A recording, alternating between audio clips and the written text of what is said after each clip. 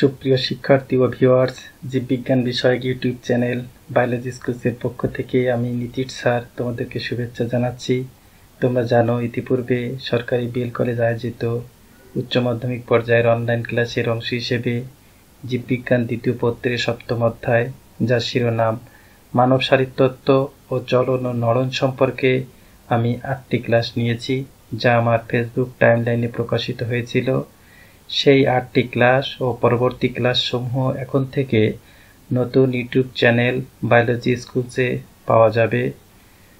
তা ইতিপূর্বে আমি 7টি ক্লাস আপলোড করেছি, যার শেষ ক্লাসটি আজ আপলোড করছি।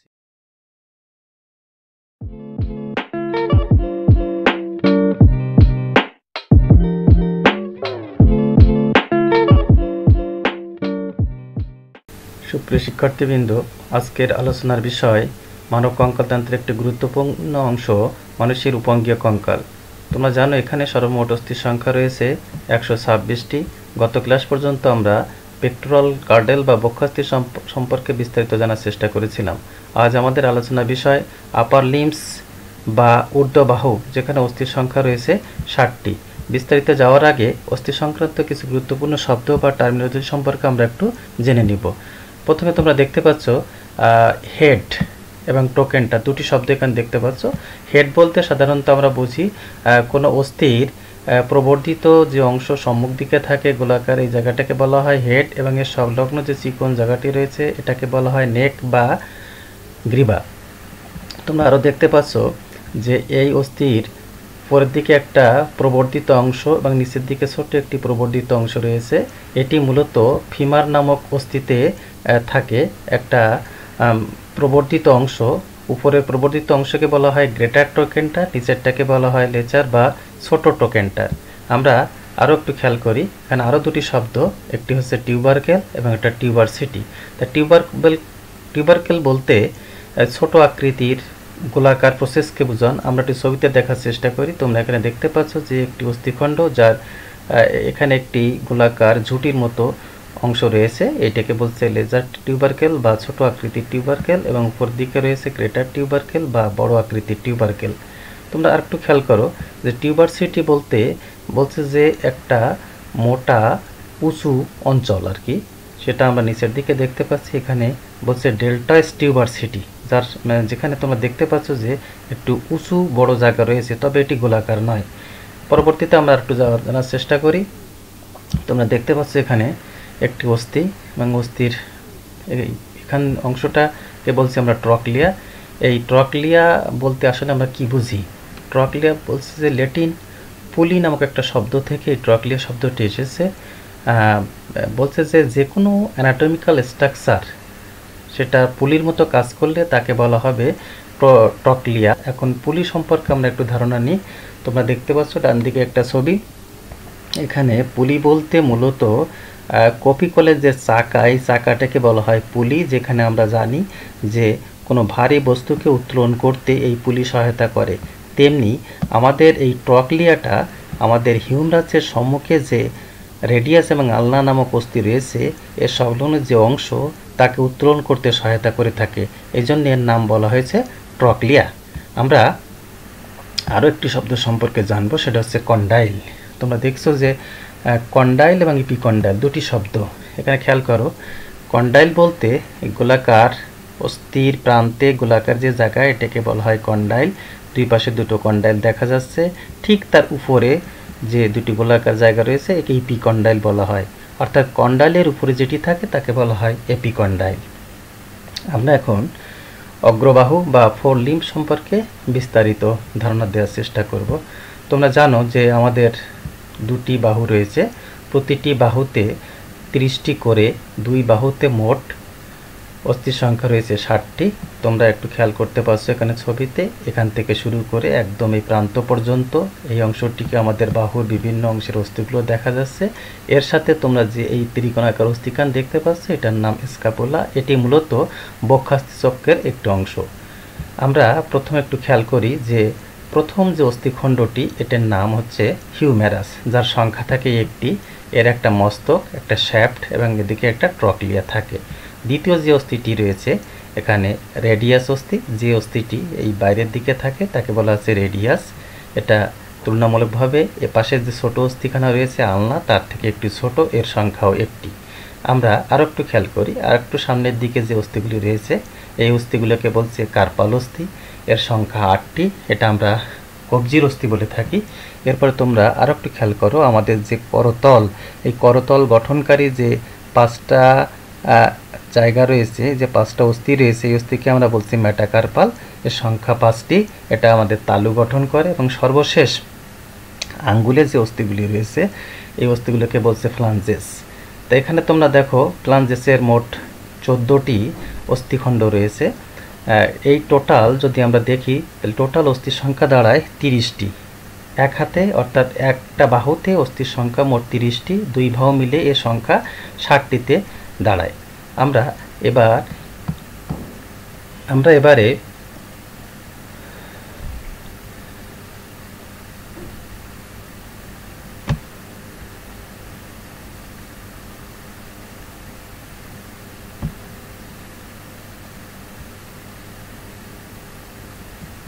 এবার অস্থিগুলো পৃথক পৃথকভাবে একটু জানার চেষ্টা করি। প্রথমে আমরা জানব হিউম্যারাস সম্পর্কে।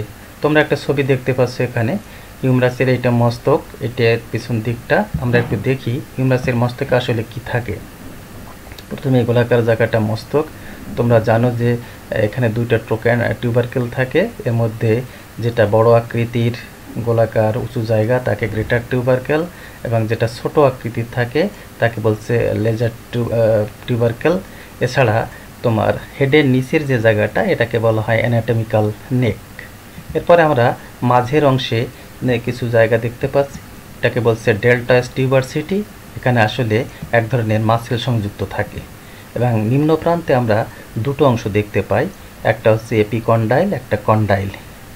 কন্ডাইল আসলে সম্মুখের গোলাকার অংশ কন্ডাইল বলা হয়, এবং তার উপরের অংশকে বলা হয় ইপিকন্ডাইল। এই দুটো, এখানে কন্ডাইলগুলো আসলে 2টি ভাগে ভাগ, একটা ক্যাপিচুলাম এবং ট্রকলিয়া। তোমরা এই পাশেরটা দেখছো ক্যাপিচুলাম, এইটা ট্রকলিয়া, এই দুটো মিলে আসলে কন্ডাইল। এবং এর উপরের দিকে যে অস্থি দেখতে পাচ্ছ এটা এপিকন্ডাইল। এটা গেল মূলত হিউম্যারাসের অংশ।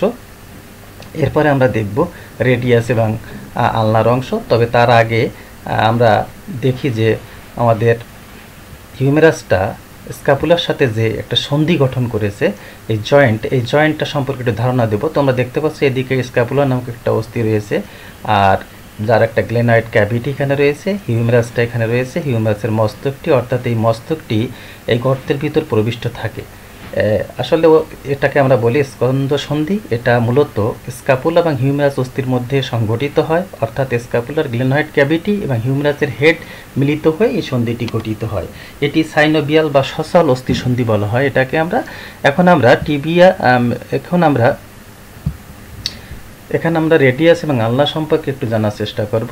তোমরা দেখতে পাচ্ছ এখানে 2টি অস্থি রয়েছে, এর মধ্যে একটা অস্থি বাইরের দিকে রয়েছে, এটার নাম রেডিয়াস, এবং ভিতরের দিকে যে অস্থিটি রয়েছে তার নাম আলনা। প্রথমে আমরা আলনা সম্পর্কে একটু জানব। এটি একটি দীর্ঘ অস্থি, এইটাকে বলা হচ্ছে মস্তক, যেটা এখানে বিস্তারিত দেখানো হয়েছে। এখানে কিছু প্রবর্তিত অংশ দেখতে পাচ্ছ তোমরা।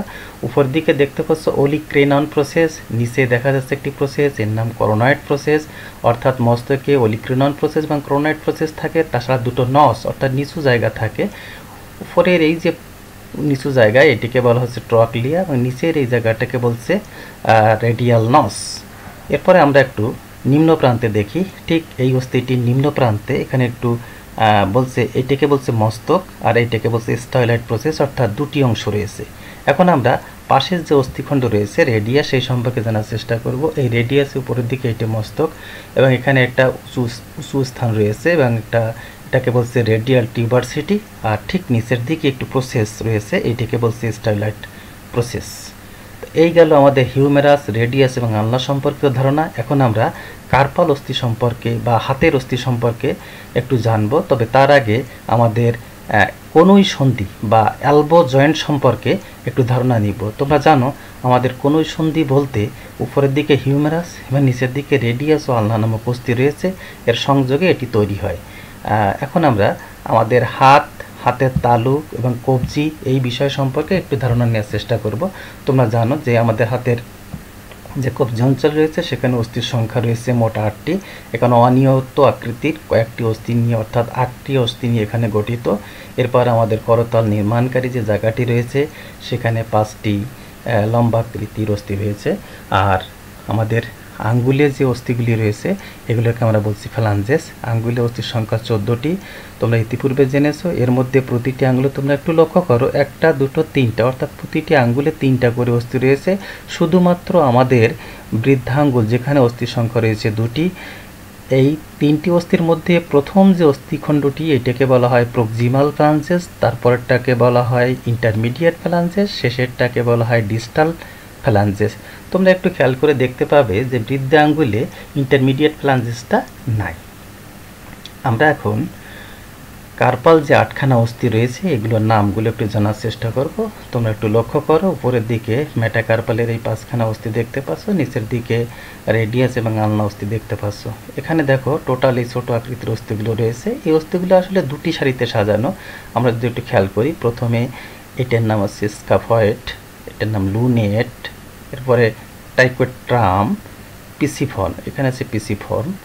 আর উপর থেকে আমরা যদি দেখি ট্রাপেজিয়াম, ট্রাপেজয়েড, ক্যাপিটেট এবং হ্যামেট, অর্থাৎ মোট 8খানা অস্থি রয়েছে।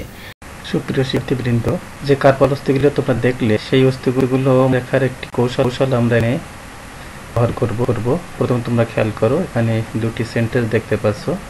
সাম ladies try to play table tennis and chess by hand, অর্থাৎ কিছু মহিলারা টেবিল টেনিস এবং চেস খেলার চেষ্টা করছে তাদের হাতের সাহায্যে।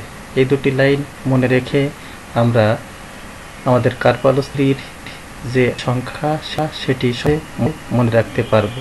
তোমরা একটু খেয়াল করো, এখানে তোমরা দেখতে পাচ্ছ আমাদের হাতের কার্পাল অস্থিগুলো রয়েছে।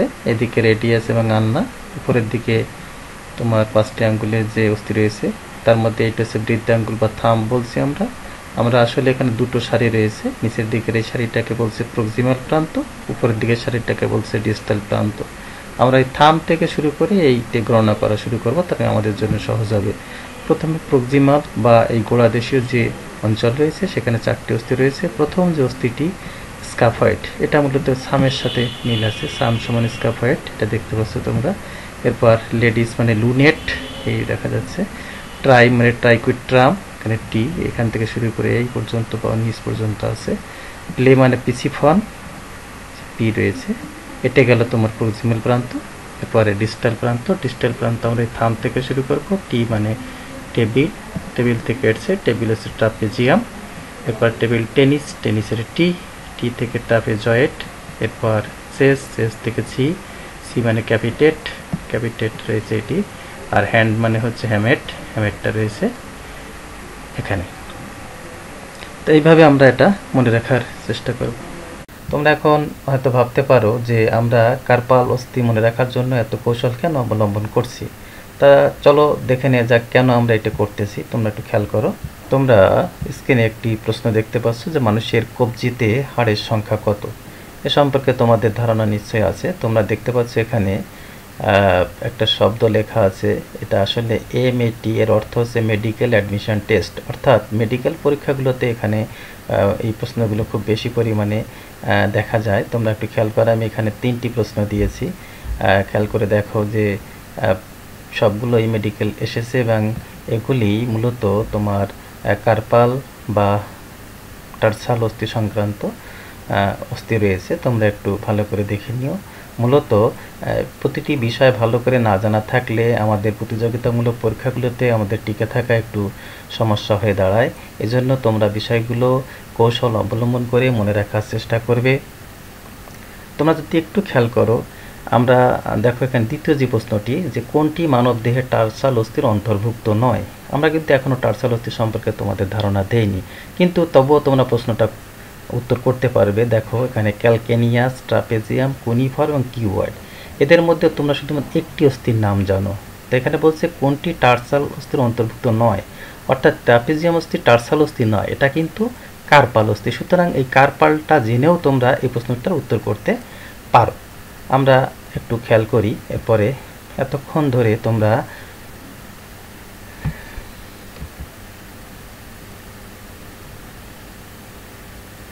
সুপ্রিয় শিক্ষার্থীবৃন্দ, এতক্ষণ আমি তোমাদের মানুষের অগ্রবাহুর অস্থি সংখ্যা ধারণা দেওয়ার চেষ্টা করছিলাম। এখন পরীক্ষার প্রস্তুতি, অর্থাৎ প্রতিবারের মতো তোমরা যেভাবে খাতা কলম নিয়ে একটু রেডি থাকো, ঠিক সেরকম একটু রেডি হও। আমরা পরীক্ষাটা শুরু করবো এক্ষুনি।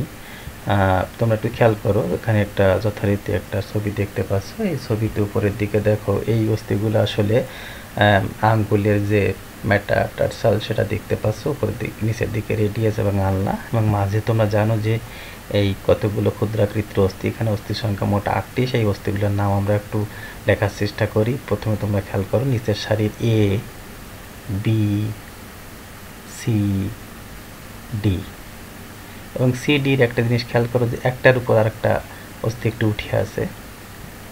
এদিকে দেখো ই, এফ, জি এবং এইচ।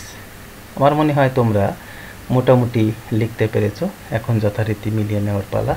আমরা দেখি কে কতটা পেরেছো। তোমরা একটু খেয়াল করো, এতে দেখো স্ক্যাফয়েড, বিতে লুনেট, ট্রাইকুয়েট্রাম, সিতে ডিতে আছে পিসিফর্ম, ইতে ট্রাপেজিয়াম, কারণ এফে ট্রাপেজয়েড, জিতে